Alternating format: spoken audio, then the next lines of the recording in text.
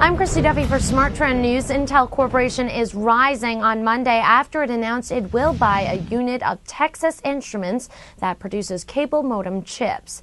Financial details of the deal were not disclosed, but Intel is expected to combine Texas Instruments' Puma product lines with its own processors group to produce smarter modems and cable set-top boxes. Shares in the California-based Intel opened up at $19.14 this morning and have traded between a range of $18.31 and $24.37 over the course of the past 12 months. Texas Instruments also trading up over 1.33% at a price of $19.40 per share.